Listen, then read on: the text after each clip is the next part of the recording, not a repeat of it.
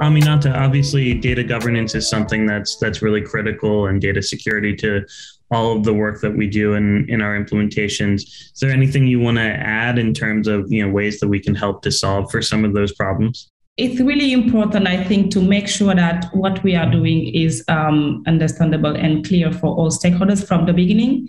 Because for some of our project, we sometimes had some issues with people didn't understanding what the data will be used for. It's like, oh, you are just coming and asking us to share data, but we don't know what you want to use for what you want to use it.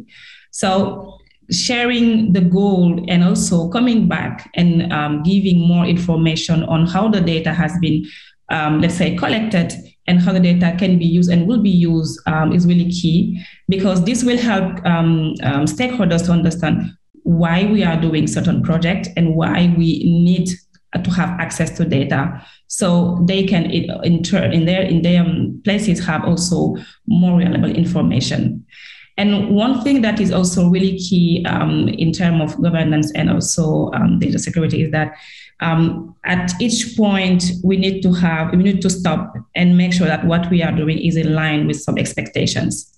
For example, you just mentioned the gender aspect, which is really key for me.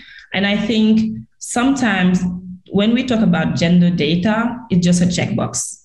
But I think it's really important to identify and understand gender data at the first place, and also understand how this data can be useful and reused to inform decision-making processes.